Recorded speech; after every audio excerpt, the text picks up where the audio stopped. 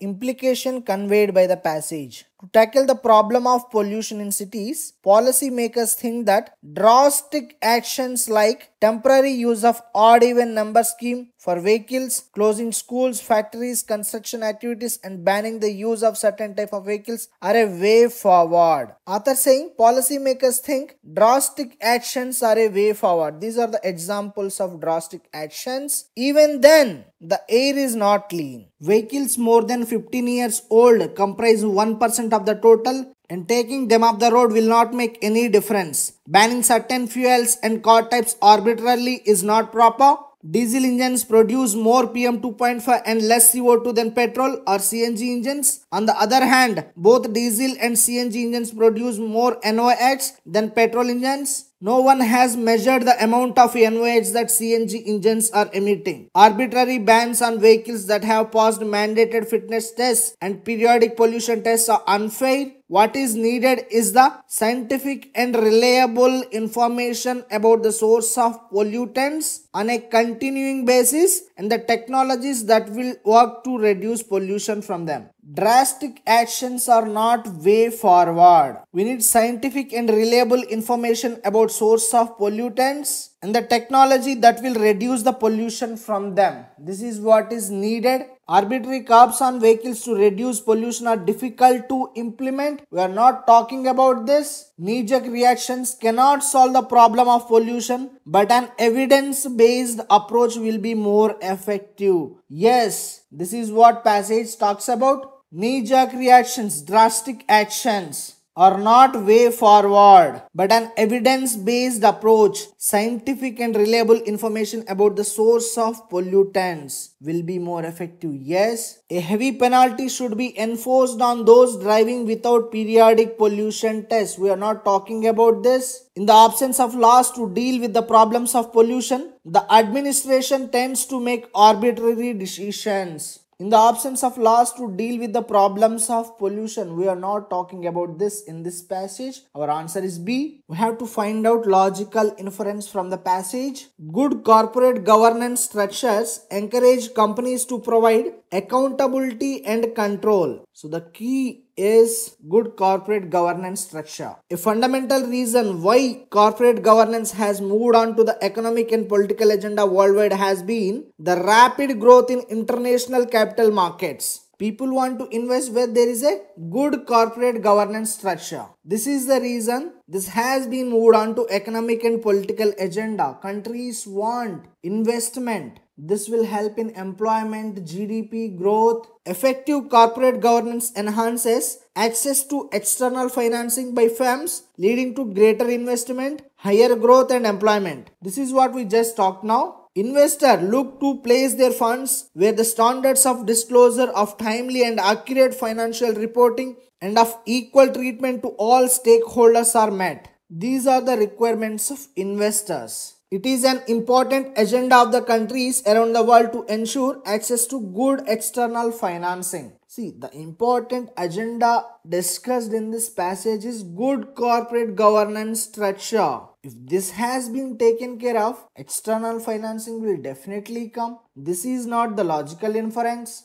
Good corporate governance improves the credibility of the firms. Yes, it encourages companies to provide accountability and control. So sounds sensible. Let's check other options. International capital markets ensure that the firms maintain good corporate governance. See, it's other way around actually. When there is a good corporate governance, international capital markets will come and invest. This ensures this, not this ensures this. So wrong. Good corporate governance paves the way for robust supply chains. We haven't talked about supply chains in this passage. So answer is B. We have to find out the inference. Elephants are landscape architects, creating clearings in the forest, preventing overgrowth of certain plant species, and allowing space for the regeneration of others, which in turn provides sustenance to other herbivorous animals. How elephants help the forest system, that has been discussed here.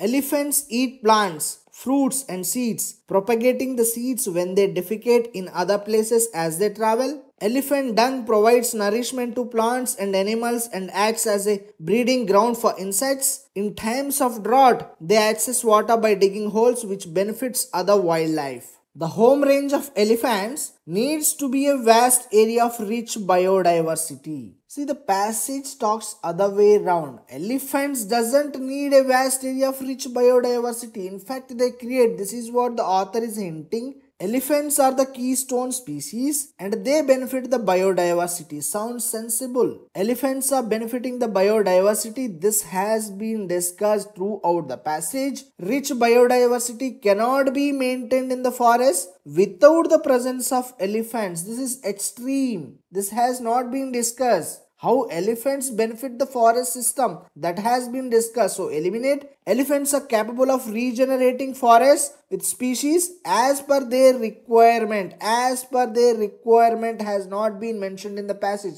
They do it voluntarily. They create clearings in the forest for their use. But this will benefit the other wildlife. So does other activity elephants do. So they don't do it as per their requirement. They do it voluntarily and it will benefit other species. So this is wrong. Answer is B. If this is equal to 8, this is equal to 5, this is equal to 13. What is the value of this? Problem based on sequences and series. Any problem, approach systematically. Let's try with addition first. 7 plus 9 plus 10. This symbol is same here and here. So we have to perform the same operation. So this is 26. We got 8. If you see, you add 2 plus 6, it's 8. Let's check other. 9 plus 11 plus 30. This is 20. 20 plus 30, 50. Now 5 plus 0, 5. We got 5. 11 plus 17 plus 21. This is 49. 4 plus 9, 13. Yes, we have 13 here. See, I tried with addition first. If that doesn't work, subtraction. If that doesn't work, multiplication. If that doesn't work,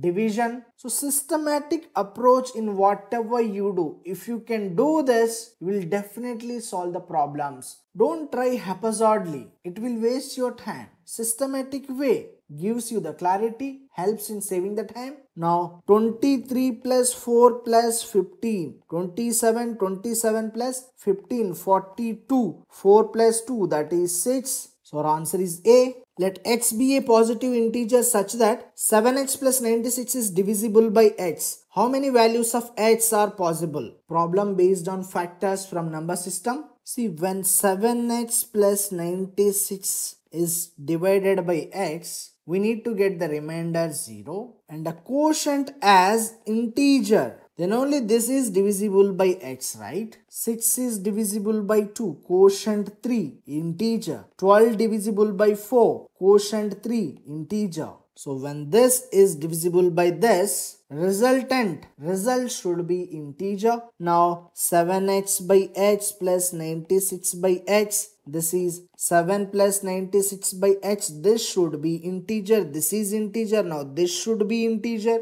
Integer plus integer, integer. So this must be integer. When this will be integer? When 96 is divisible by x, then also you will be getting the quotient as integer, right? For this to be integer, 96 should be divisible by x. That means x should be factors of 96. Now 96, right, in terms of product of primes, 32 3s are. 32 is 2 power 5. So product of primes, number of factors formula 1 plus 5 into 1 plus 1. 6 into 2, 12. Answer C. Very easy question. We have 2 power 5, 3 power 1. So 1 plus 5, 1 plus 1. So 6 into 2, 12. We have discussed this in factors lecture. Kindly go through it.